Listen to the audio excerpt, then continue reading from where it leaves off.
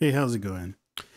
I'm Kevin and I'm doing here a review of FM8. Now, FM8 is not a new synthesizer. It's been around for quite a while. It's by Native Instruments. They sell it standalone or you can get it with one of the complete bundles. And it's, it's not something that I think people talk about a lot, but this is a very powerful synth. First thing that's kind of great about it is you can get a lot of sounds for it because you can actually load the old DX7 presets onto this guy. DX7 is a synthesizer from the 80s. It was pretty much the first digital synthesizer. And of course it uses FM synthesis. Now FM is very much different than subtractive synthesis or pretty much anything else. It sounds unique. It sounds like nothing else. It's capable of making sounds that do sometimes sound like natural things like bell sounds. It does really well, and electric pianos that sound pretty close, but you can kind of tell they're FM. But it has a certain ability to make a very unique timbre. And if you like that timbre, which you should because it's great, I love it. But if you like that timbre, then you have to get an FM synthesizer. And there's so many soft synths out there, I can't even keep up. But as far as the ones that I've tried, this one's good. This one's great. It might be the best, I'm not sure. Certainly as an evolution of the DX7 and as a synth that can play DX7 presets, I think it is very good and the best thing going for that. So why should you be interested in FM? Well, if you don't like the sound of FM, then maybe you shouldn't. But let me warn you, this particular synth is extraordinarily flexible. Now, these particular sounds are just unmistakably from the DX7. But when you pick this guy up, it comes with a bunch of sounds that kind of go beyond especially what the DX7 could do, because it didn't have any effects. And in the engine, they have recreated the engine from the DX7, but added to it and given it more capabilities. So if we look at the expert mode here, we have 6 oscillators. That's what the original DX7 had. But instead of having algorithms that you can choose from like the DX7 had, we can freely route things from one operator to another, change the levels and so forth.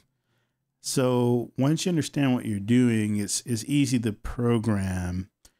It's not necessarily easy to predict what you're going to get, but if you start working with it a bit, you will be able to kind of understand what you're doing.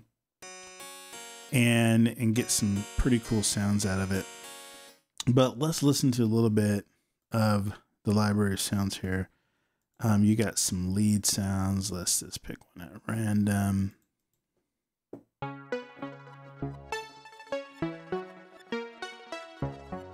So that sounds, fairly analog-like.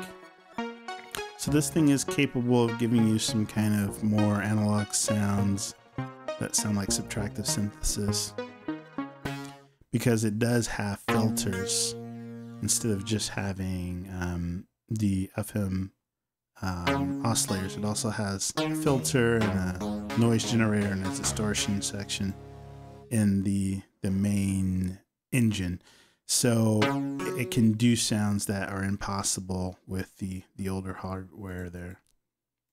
But as we go through,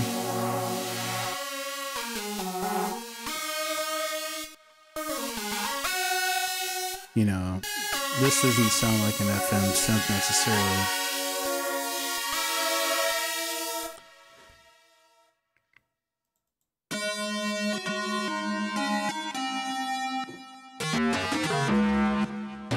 we get down into the low section here, you can kind of hear that FM timbre coming in there. And that's great. I like that sound, and I like the fact that it gives me kind of that analog sound, but then it gives me that FM character in there. So I think that's valuable. And if you like sounds that are, different than the mainstream sounds, and you want to be able to make some weird things happen with your music, have some variety in your sound set, this is a great way to go. And again, it's not super difficult to program, but it's not the easiest to program. But what they've done is giving you this easy mode here. So if I want to make this sound brighter, I can do that, or I can make it more.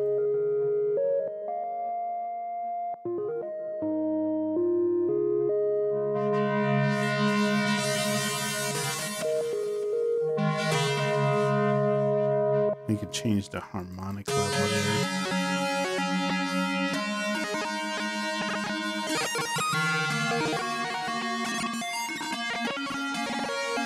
Which is nuts. I love that. And then there's this morpher here.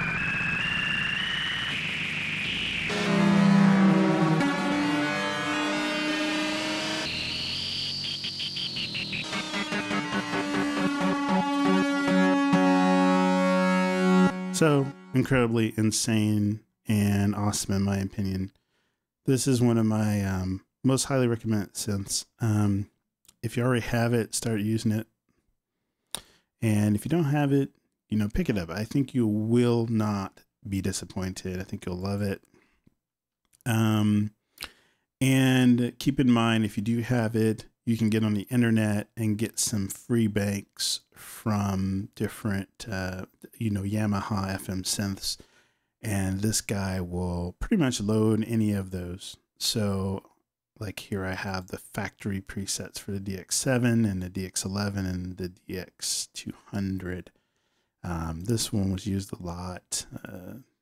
In some cases still is for techno and things like that. So it's a great synth. Use it, enjoy it, get it if you don't have it, and have fun with your music. Subscribe and enjoy. Thanks.